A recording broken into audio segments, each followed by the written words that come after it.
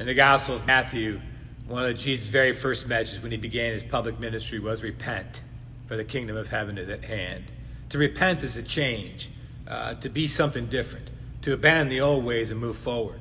You know, Christ's message hasn't changed from the New Testament to the Old Testament. It's always been there. As a matter of fact, in the prophet Hosea, in chapter 10, verse 12, God says this: "Sow for yourselves righteousness, reap steadfast love. Break up your fallow ground, for it is time to seek the Lord, that he may come and rain righteousness upon you." Break up that fallow ground.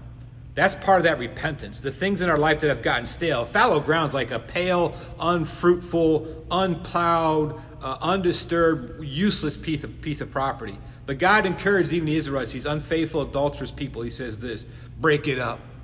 It's no different for us when Jesus says repent. We've got to break up the fallow ground of our lives. We've got to come to him in a willingness to change, to be transformed, to be made new. As the New Testament describes, man, we got to put off the old self and put on the new. And that begins by breaking up the fallow ground in our lives. We come to Christ in faith, and he promises to help us because he paid the penalty for our sins on that cross. He died, he was buried, he rose again the third day, and he has come to offer help to everybody who wants this change. What a great message of hope. But the challenge for us as Christians is then, he says, you've got to repent and believe, break up the fallow ground, come to him and seek the help you need, and let righteousness rain down on you. God bless, and I hope you have a great day.